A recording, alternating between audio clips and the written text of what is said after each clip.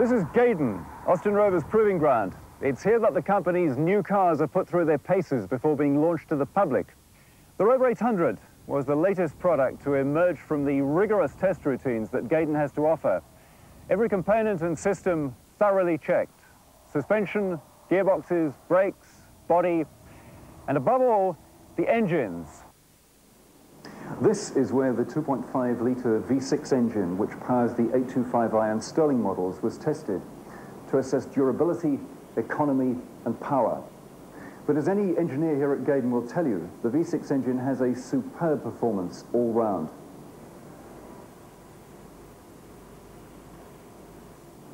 Now, in this program, we're going to be looking at the controlling factor behind the V6 engine. How can one engine deliver all the energy and pulling power of 170 brake horsepower and at the same time offer tremendous reliability and refinement?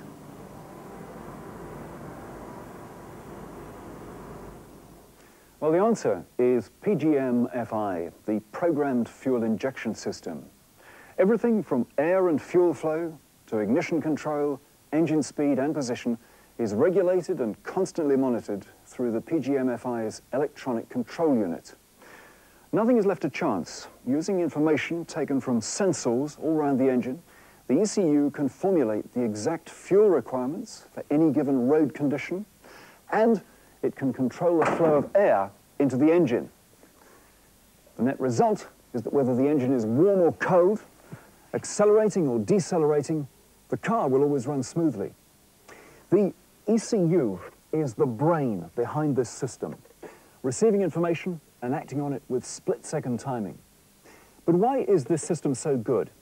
Well, the heart of a modern engine is its engine management system, and this one is just a little bit special. Now, there are many different fuel injection systems, and they all operate in different ways. But in principle, the best time to inject fuel is on the piston intake stroke. And that's what the PGM-FI system does. It's a sequential, multi-point injection system.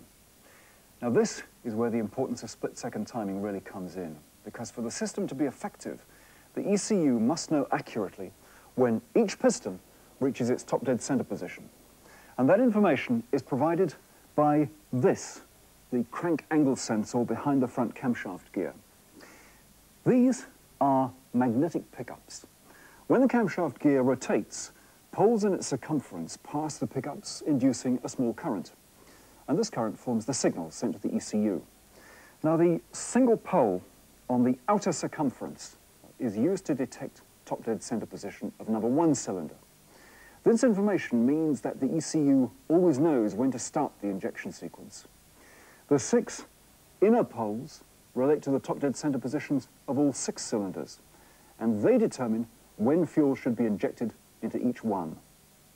So, that's how the ECU calculates the position of the engine at any given time, and how it controls both the sequence and time at which fuel is injected. At this stage, I'm going to follow the first rule in the Book of Mechanics' Good Garage Practice and fit the wing cover.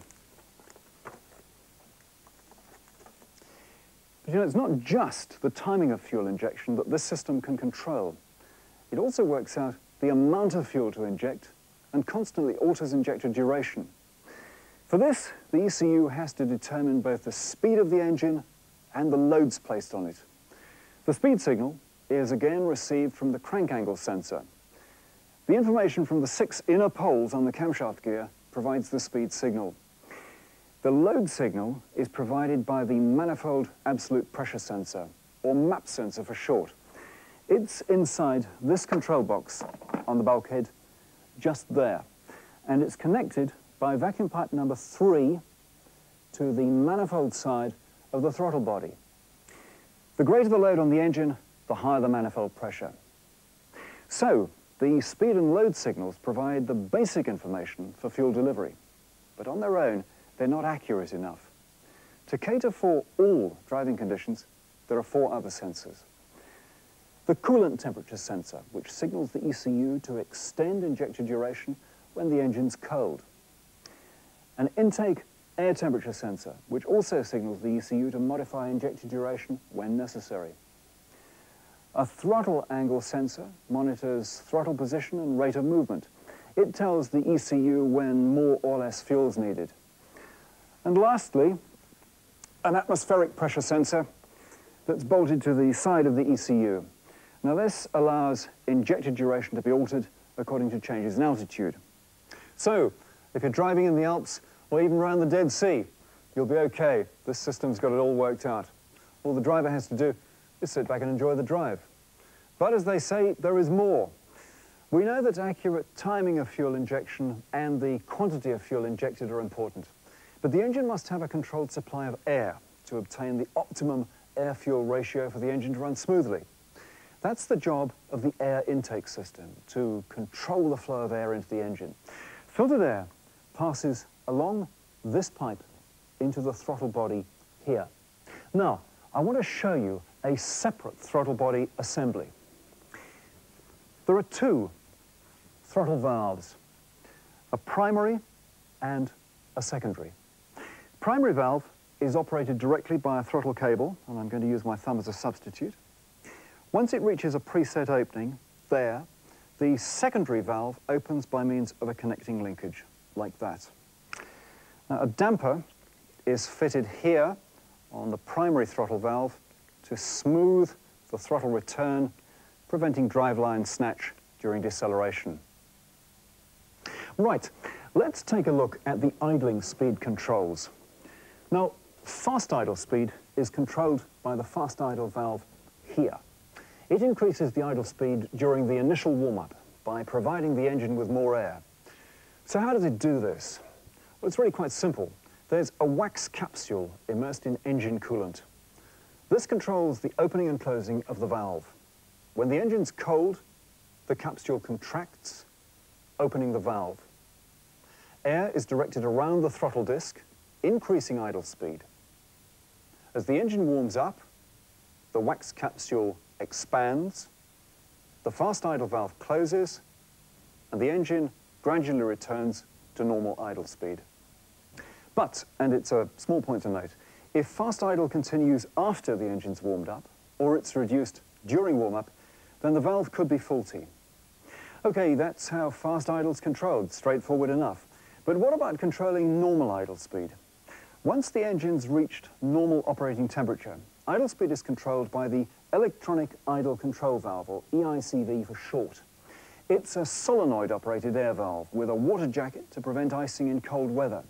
The ECU changes the valve's position, varying the amount of air bypassing the throttle disc, so it compensates for fluctuations in idle speed and prevents stalling. Well, now, if you need to set the EICV, there's an adjusting screw here on the throttle body. So just one small valve, by opening the right amount at the right time, plays a major role in controlling the flow of air to ensure the engine idles correctly. Now, the last thing we're going to look at on the air intake is the exhaust gas recirculation system. This device helps the engine in two ways. Recirculation not only reduces poisonous exhaust fumes, but it creates turbulence in the inlet manifold, improving combustion. The exhaust gas recirculation system has three main components: an EGR valve here on the front cylinder head, a constant vacuum control valve here, and a control solenoid here, both in the control box on the bulkhead. The ECU determines when exhaust recirculation is required and energizes the solenoid. Manifold vacuum is then directed through the constant vacuum control valve to lift the EGR valve. This allows exhaust gases from number 6 cylinder to enter the inlet manifold. The constant vacuum control valve, as its name suggests, controls the amount of vacuum applied to the EGR valve diaphragm. This sensor tells the ECU the position of the EGR valve. The ECU will then set the valve lift to its ideal position for the prevailing conditions. Right, that covers the PGM-FI air intake system. We've seen the operation of the fast idle valve, the electronic idle control valve, and the exhaust gas recirculation system. They all play an important part in keeping the engine running smoothly. And smooth running and high performance is a hallmark of the V6 engine. Driving around the test track here at Gaydon makes you appreciate just how much all this technology is actually helping the engine, delivering power when it's needed and where it's needed. Of course, driving in the United Kingdom is generally under favourable conditions, give or take the odd torrential downpour. But today's engine needs to perform well under any conditions, in the Arctic or in the Sahara.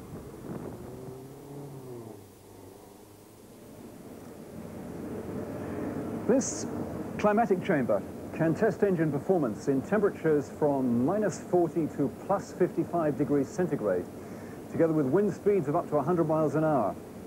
Solar simulation and controlled humidity complete the picture to test engines to their limits.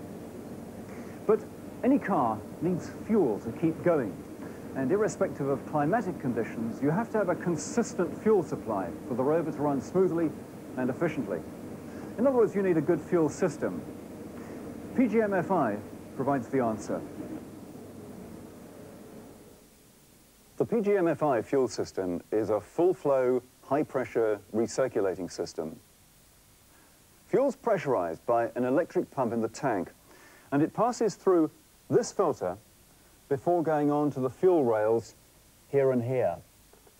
Now, fuel pressure is around 2.7 bar, but it can stay this high even several hours after the engine's been switched off. So it's important to remember, always relieve the pressure before disconnecting the fuel lines. Fuel pressure is controlled by a regulator here on the fuel rail. It acts as a spring-loaded restriction in the fuel line before the petrol returns to the tank. The regulator has two chambers, here and here, separated by a diaphragm which has a spring acting on it. When the fuel pressure rises above 2.85 bar, it overcomes the spring pressure, raising the diaphragm. Excess fuel passes back to the tank through the return line. During cruise, idle and overrun conditions, when manifold pressure is low, vacuum around the injector nozzle has the effect of pulling extra fuel from the injector, which would cause an overrich mixture. To avoid this, manifold vacuums fed to the upper chamber of the regulator, lowering fuel pressure. And this means, regardless of manifold pressure, the ECU knows that a particular injector duration will always give the same fuel delivery. Now, with high temperatures under the bonnet, one of the problems is that fuel can vaporize in the rails, and this can lead to poor hot starting. To overcome this, the ECU, influenced by the coolant temperature sensor and the intake air temperature sensor, opens a valve in the control box, allowing atmospheric pressure to enter the upper chamber of the regulator. So, more fuel pressure is needed to lift the diaphragm, and this increased pressure improves hot starting. Now, inside the car, there's another vital component of this system. There's a relay under the dash. It's actually just behind the fuse box.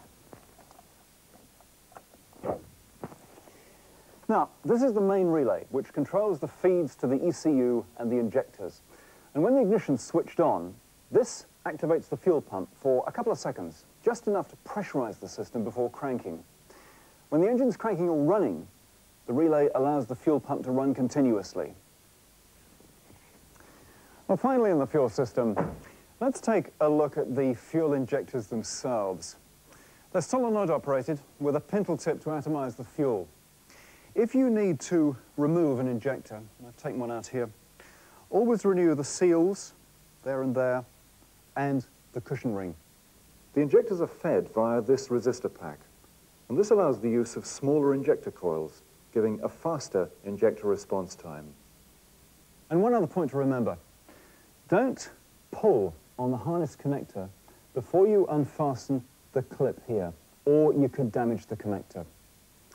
So, the injectors deliver the right amount of fuel at the right time, but the mixture's got to be ignited at the right time for the system to work efficiently. Ignition timing control is another important function of the ECU. It controls a vacuum advance system which works along with a conventional centrifugal ignition advance. The ignition control system has two vacuum advanced diaphragms, and I've got a cutaway one here to show you. One there and one there. They're operated by two ignition control solenoid valves and a vacuum reservoir and check valve. Within this system, the ECU can implement 4 different levels of ignition advance to suit all operating conditions. So, that's ignition advance. But what else does this ECU do? Well, it even maintains a stable idle speed when air conditioning or power steering loads are applied to the engine.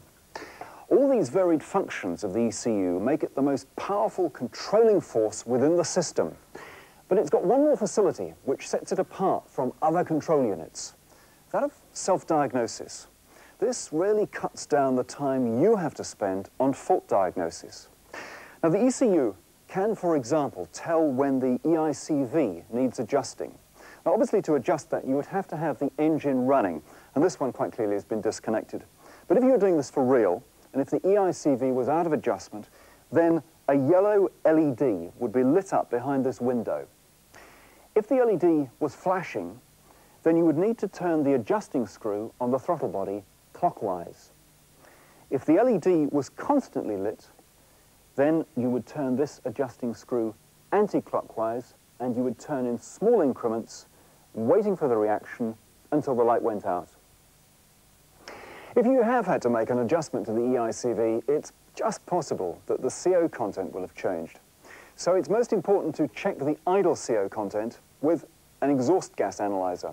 And if necessary, adjust the mixture according to the instructions. Now, the adjusting screw is there in the control box on the bulkhead. It has to be adjusted by very small increments, and between adjustments, wait for the meter to settle. Now, in addition to the yellow LED, there's a red one beside it. And this gives up to 14 different fault diagnosis trails. If there is a fault in the system, the LED blinks a certain number of times, pauses for a couple of seconds, repeats the sequence. And by the way, you'll find a list of fault codes in the fault diagnosis manual. If the ignition is switched off, the fault is held in the memory of the ECU.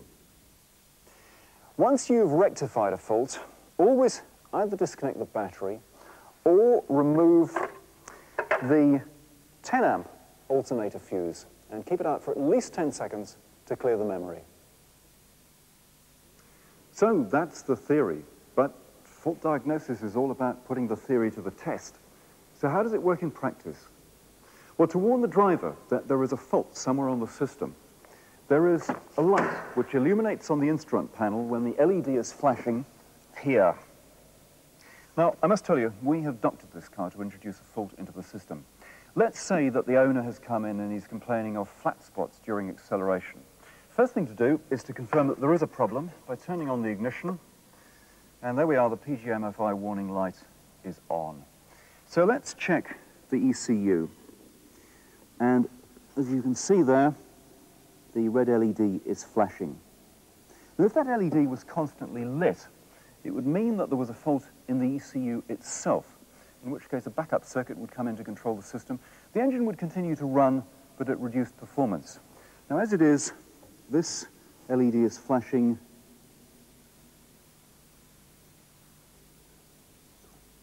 seven times. There is a list of fault codes in the fault diagnosis manual, and if I go down, 7 blinks means that the problem is in the throttle angle sensor circuit. Well, now, check the obvious first. Make sure that the harness connection is okay, which is down under here, which it seems to be. Now, apart from a damaged or disconnected connector, the most likely fault is maladjustment. To check that, I'm going to have to connect either PGM-FI Fast Check or Cobest into the system.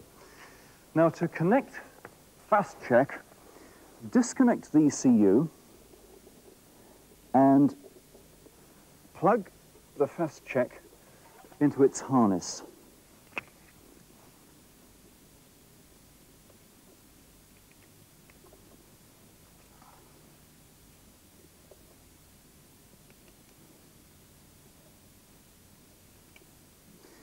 Switch on the ignition and just check that the power and ignition LEDs are lit.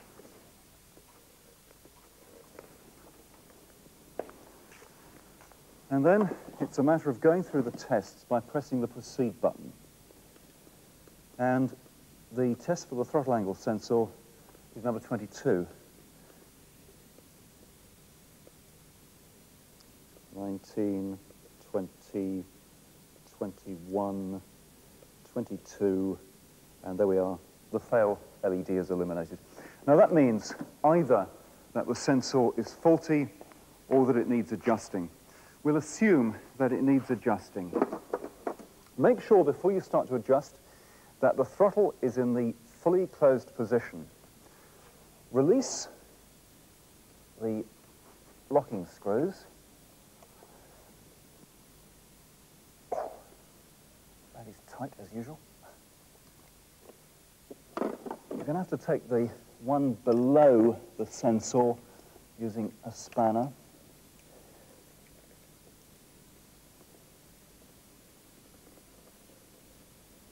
Right.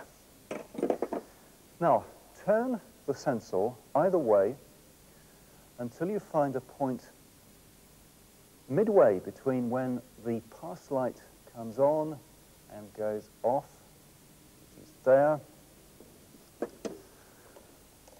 Lock up the sensor into that position again.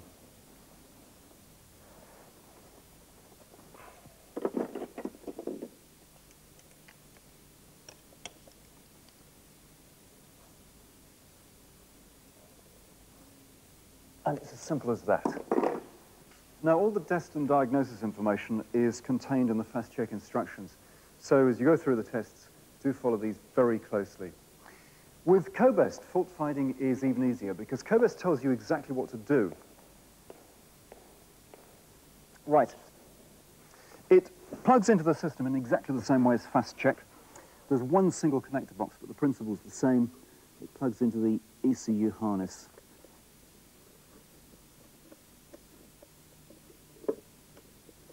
There. It starts with an automatic test sequence which checks the system as a whole. And during that sequence, it asks for the engine to be cranked so that certain parts of the system can be tested dynamically. Now, with fast check, the position of the throttle angle sensor was tested only when the throttle was at rest. With Cobest, it checks the whole range of the throttle angle sensor by asking the operator to depress the throttle slowly. Now, to save time, we've gone through a whole component test sequence on this car, which has had exactly the same fault doctored into it as the previous car. Well, as you can see, all the tests have been passed except one, and that's the throttle potentiometer. So let's continue. This should take us into the corrected service sequence. Switch off ignition. Keep going. Ignition off, which it is. Ensure that the throttle is fully closed, which it is. Now I can loosen off the locking screws in exactly the same way as I did before.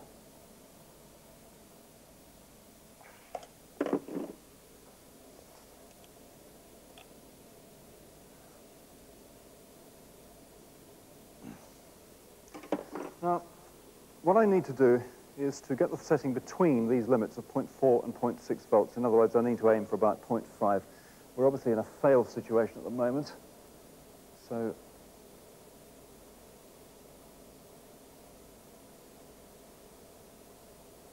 there we are, 0.5, and I can now start to lock up again.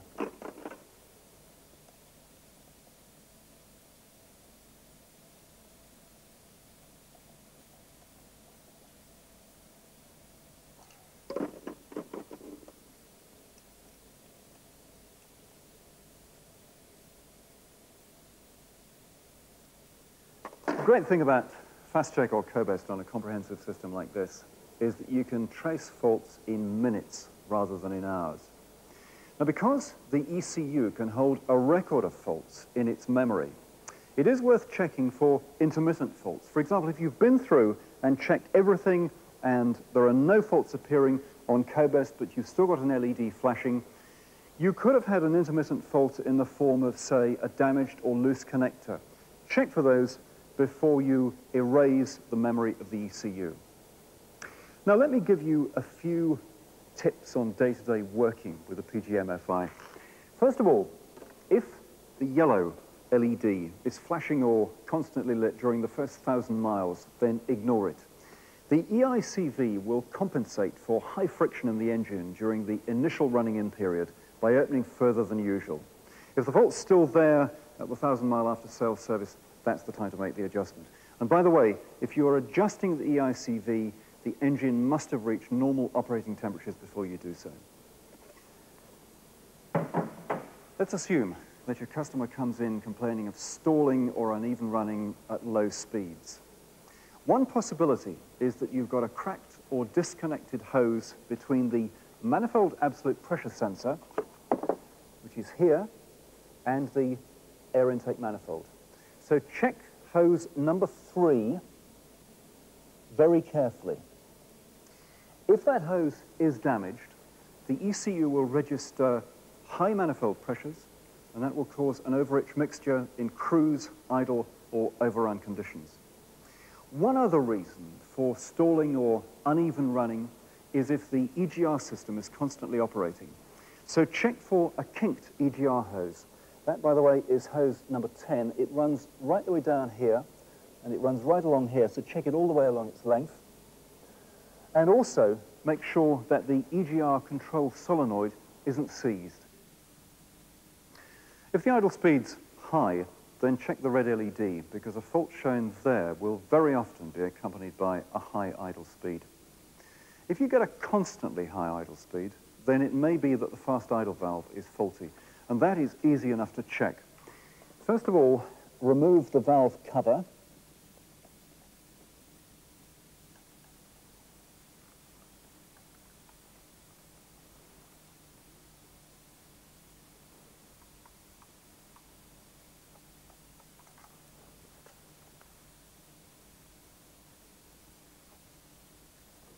Right, can you start the engine? Thank you. Now, with the engine cold, you should be able to feel a flow of air through the valve. If you can't, the valve's faulty, reject it. When the engine's reached normal operating temperature, you shouldn't be able to feel that flow any longer. If you can, before you condemn the valve, just make sure that the coolant pipes to the valve aren't blocked. If you have an automatic in, and the complaint is of poor fuel consumption, then the problem may lie in a faulty torque converter lockup solenoid. This system is controlled by the PGM-FI's ECU, and under certain driving conditions, it will lock the turbine to the impeller to improve fuel consumption. If you think there's a fault there, check it out using either FastCheck or Cobest. Now, one very important point. There's a throttle stop screw just here. It's factory set, and under no circumstances should it be adjusted. You also remember the throttle damper, which we talked about earlier. That has a check valve here, and it's color-coded, green for automatic, black for manual. If you need to replace that, then make sure you replace it with the right one. So that's it. We've been through the system, we've seen how it operates. PGM-FI is a highly sophisticated, advanced fuel injection system. Sophisticated because its components are electronically controlled for precision and accuracy. Advanced because this electronic control unit incorporates new levels of technology. An ECU that monitors the engine all the time, keeping it in perfect tune. An ECU that can even identify faults in its own system. The PGM-FI system calculates the position of each piston in each cylinder at any given time during the engine's cycle. And it always knows both the speed and condition of the engine. But as well as this, it controls the air intake system, the fuel system, and ignition advance. All this means that the PGM-FI's ECU can compensate for even the most minute changes in driving conditions. So, the Rover 800 always performs smoothly and efficiently. PGM-FI and the Rover 800, a winning combination.